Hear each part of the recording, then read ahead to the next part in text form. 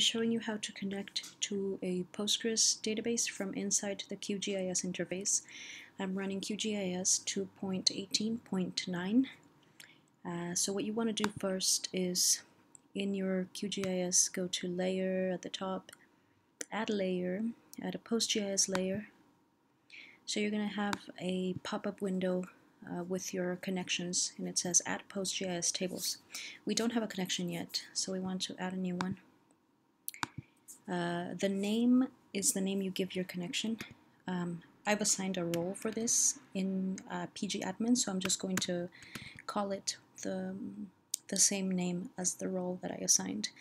For host, I'm going to leave it empty because everything is running local on my machine, but this is where you would have, like, if you have data stored on for example, Amazon Web Services, this is where you would have your Amazon Web Services link, your host link.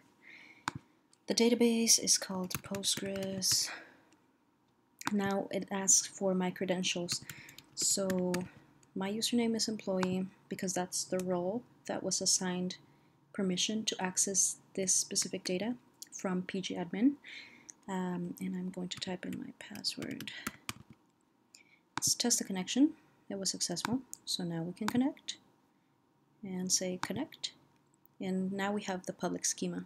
I only have one schema and I don't have any tables in this database, so this is the spatial reference table that comes with the Postgis extension by default. So this is how you would do it, and if you have more tables, then they would populate this little window. And that's pretty much it.